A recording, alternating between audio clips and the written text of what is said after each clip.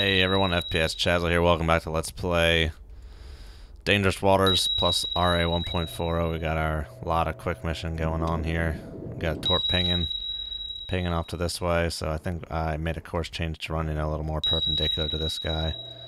Try and get out of his line of fire here, line of sight.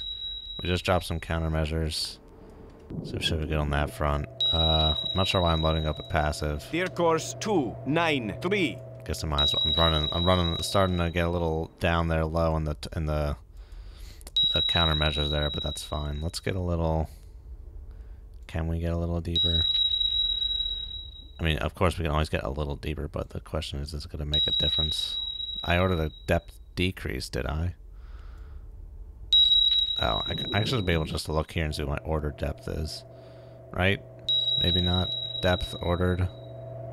That's not right. It's not showing it. Okay, I'm just gonna go down to 50 meters here. That'll still give us about 27 feet clearance from the bottom there. Depth control I. Still just kind of the way I think. It's like a key. It's like a vertical dimension length on the sub there.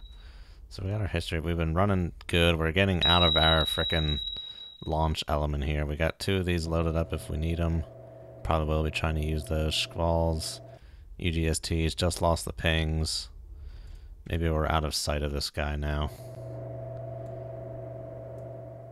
Let's say let's go ahead with a solid 40 knots here. Not sure if it's even worth it to try and figure this out. Well, yeah, it kind of makes sense if they're all kind of, you know, pointing towards my way, wouldn't it?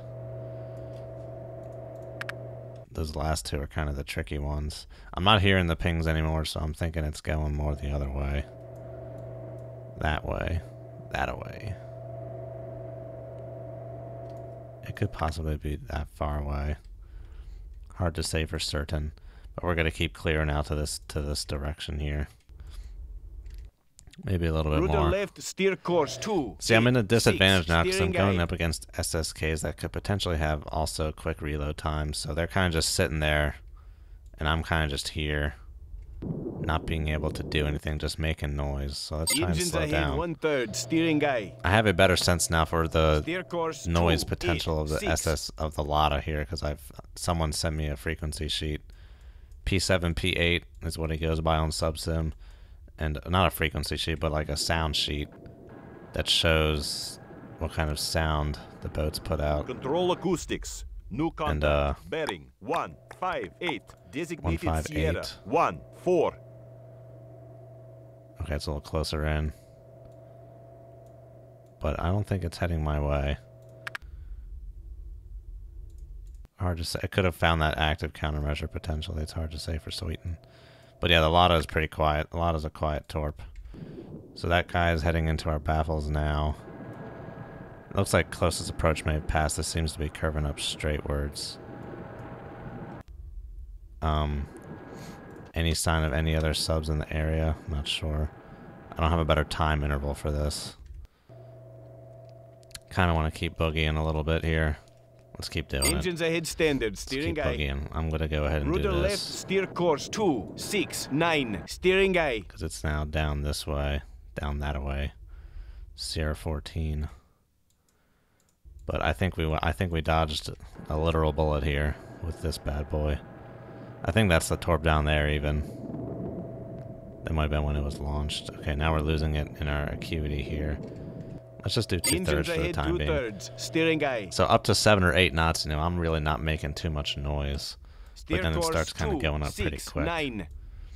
At around 7 or 8 knots is actually when, at the same speed for Virginia, is when the Lada starts getting kind of quieter than, or louder than the Virginia. Yeah, this guy's going right by. Not a problem. Okay, yeah, he's zipping on by. Hitting the countermeasure field now. Hope he doesn't. Let's turn south. Rudder I left, want to keep steer him course where I can see him. 218. Steering guy. So let's turn south in case this guy reacquires. I don't think he will. I don't think he will. So I think we can finally calm down here and try and get back into this mission. Oh, which could take a while. We're rather out of position here. Everyone seemed to be kind of around here. Okay, there goes Sierra 14.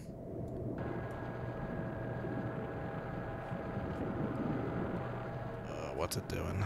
What's it doing? It's hard to look at the time interval because it's coming up right against the baffles there, and we had a little bit of washout going on there. Ooh, the countermeasure is gone. We're not hearing any pings. This is starting to kind of straighten out a little bit. CR13, the range on this might be a little... 1-8. Well, we haven't gotten... Okay, so this is dubious. We haven't gotten pings in a while.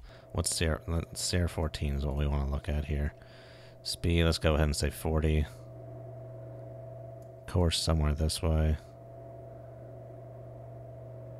One of those dots is still kind of missing.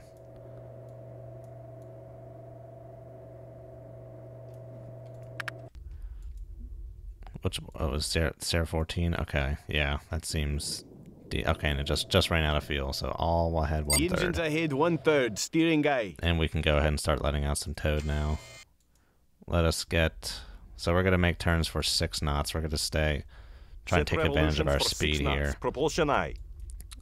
We are very much quiet at 6 knots, especially against the enemies we are going against. They haven't a clue where I am now. They cannot hear me worth a damn. At this speed, we are ghosts at this speed in the Lada. Up to 10 knots, they probably honestly still can't really hear me. Our opponents are not. We are vastly superior to our opponents. So even at 10 knot speed, we should be pretty undetectable. But we're gonna hang around here at 6 knots, 6 or 7 knots here. Trying to expedite getting back into position a little bit. So these can go away. We dodged it and ran out of fuel.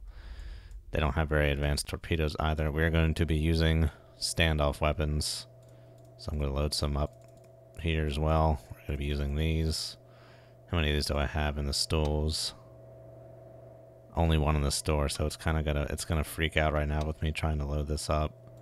So we're just gonna keep this as a squall. Oh, what was I thinking when I chose these weapons? I don't know. Why do I have a mine? Why did I keep the mine? Oh, well, now's not the time to bicker. But at least I didn't pack any SSMs. That would have been the worst. I could have gotten rid of... Yeah, whatever, it's fine. Could have gotten rid of those U-sets. Okay, so let's move back into position here. Ooh, we don't want that much out. It shouldn't be dragging. We have a decent amount of speed on us here. It is dragging. That's fine. DTA. I don't think we have a total rate depth on this bad boy here. South center is good. That works for me. We're going to do about 220 meters here. That should be fine. We might... I want to stay in deepness. I want to head towards deepness. Kind of considering coming across back to the east. But let's go this way. This, I think, seems good. Yeah, get up to that 220. This right here is good. That should be pretty good on the acuity front. Okay, what do we got? Oil air. We're looking for 60, 265, or 50, 250. And then 340 is our 4th frequency that we wish. That is not 340. This seems kind of noisy, but that's fine. We're in kind of a... Okay, we're heading for deep. Bear that in mind, we're heading for deep. Let's go to 5 meters. That may help gain a little bit of acuity here. Go to depth 0. Since we're at such a speed that the toad, we don't really have to worry about it hitting the bottom at this rate. So we should be. Let's go to 7 knots. 7 knots. Revolutions for 7 knots. Let's start looking. Start looking. Yeah, we don't want anything with the 2nd frequency of that. Our 2nd frequency is 260s. That's what we want. Like right here. Hello. Let's go ahead and get a mark on this.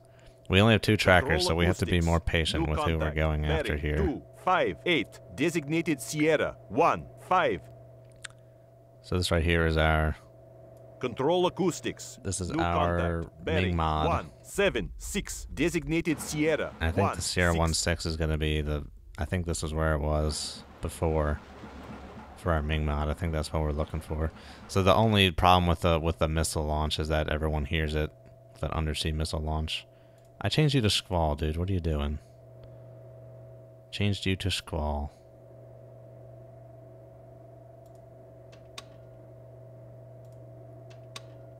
It was saying Squall before. Didn't I have one more stowed on the rack?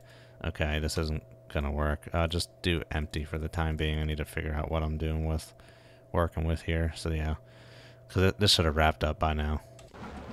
Alrighty, but we can go ahead and we're turning. Did we not do a turn? No, we did not do a turn. Let's go ahead and turn to the west a little. Rudder right, steer course 2, 4, 5, steering aye. And then we'll be able to figure out who the reciprocal is. I'm pretty sure the contact to the south is the one we care about. Pretty sure that's our guy to the south here. Pretty sure. Gotta keep a vigilant eye on that. Oh yeah, look at that. Oh, that might be our oiler friend. Steer course 2, 4, 5. What is this?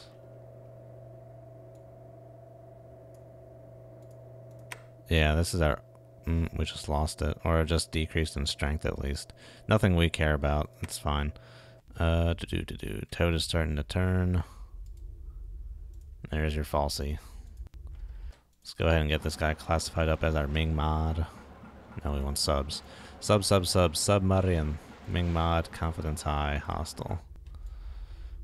Our kind of Romeo looking guy here. Okay, Toad is straightening very well. We have some contacts on the broadband. We're seeing some stuff on the broadband there. That's a 50. I don't know what that is. A 50. We found our 50 boat. Where'd it get off to? What's the bearing? 166. Oh, that'll do. That'll do. There's our 50 boat. And here's a 60 boat. Here's another bad boy right here. So if you want to go after 2 contacts, you don't have enough trackers to do that. Because if I go after 2 contacts, I'm going to lose the tracker on our friend here, the Ming mod. So it'd be nice to frickin' try and get some data on him first.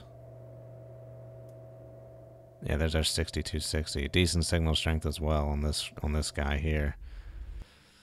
So that's another one. Is there anything else that we need to pop up here? There's another 50 that we don't... Oh no, here's another... So here's our other guy. So either kind of east-southeast or almost due north. So I'm going to say... So we got someone over here. I think we saw that guy before. There's a potential sub in that area over there. And then we had...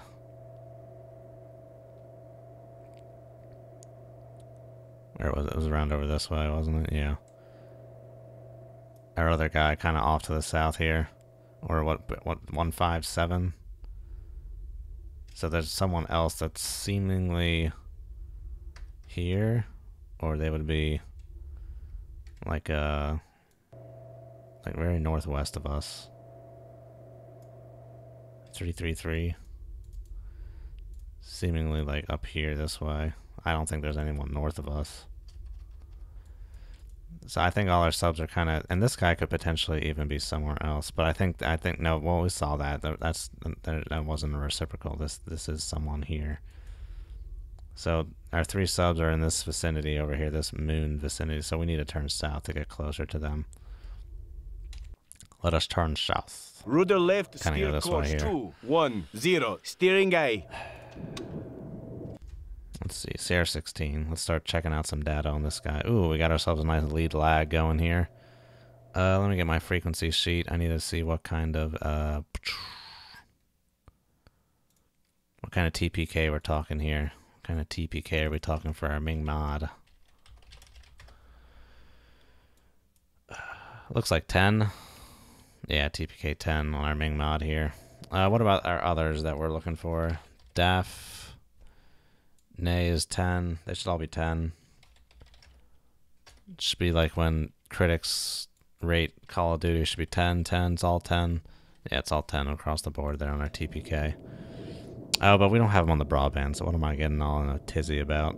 Don't even have them on the broadband. Okay. Oh, well, that we don't need him on the broadband. I'm not trying to get demon data. I'm just trying to get a course for him. Steer Oh, course well, 2, let's just go ahead and assume a speed of maybe 5 knots here. See what that gets us. Course is hard to tell.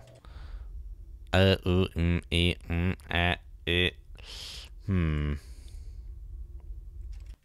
don't think so, but you never know.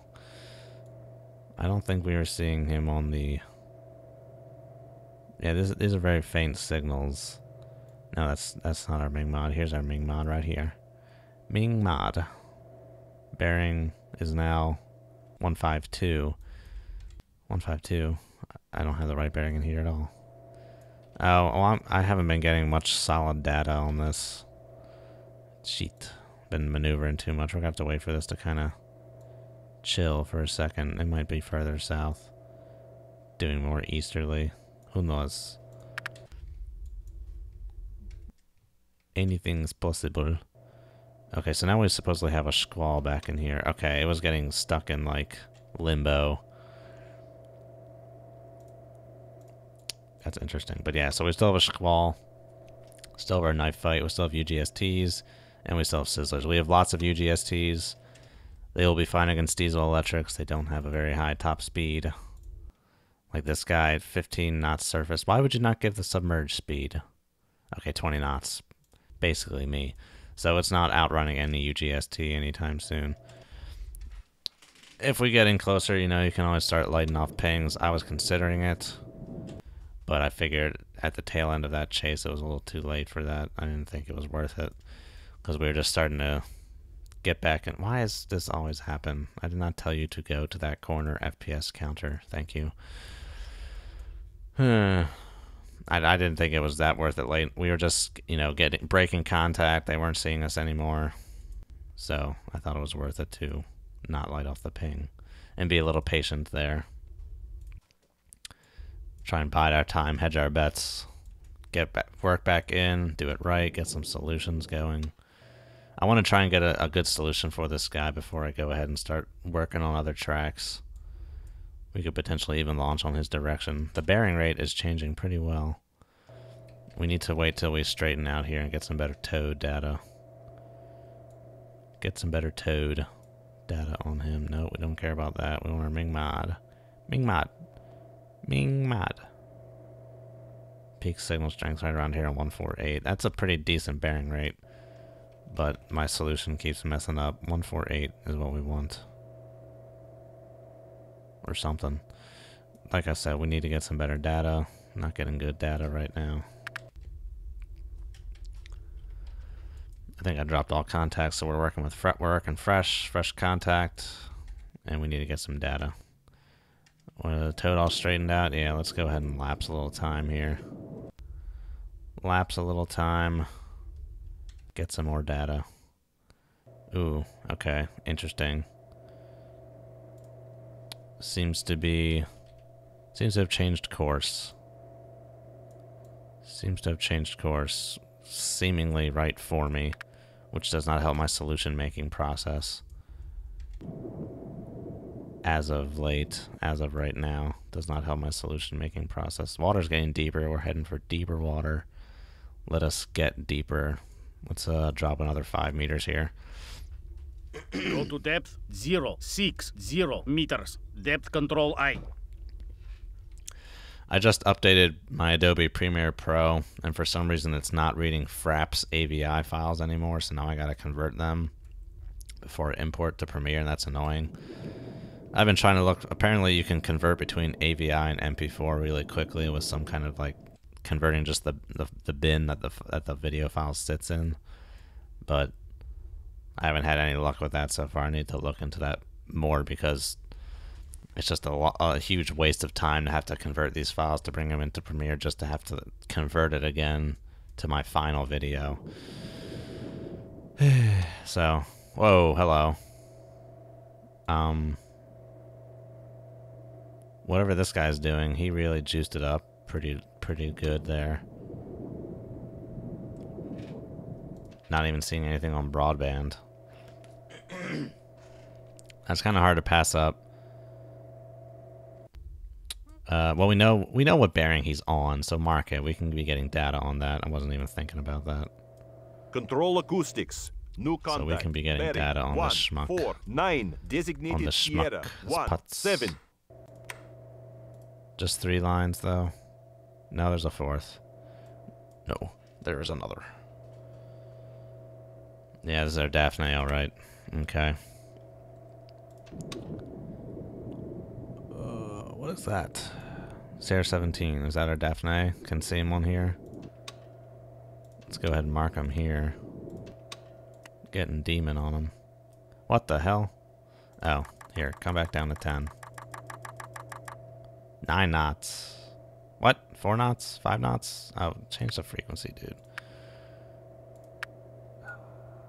10 knots. 10 knots on Sierra 17. 10 knots. Don't know what he's doing. Making a whole hell of a lot of noise. But that's fine. He's making a lot of noise. Alright, well, I'm going to stop here. Thanks for watching, everyone. We're getting a grasp of the situation again.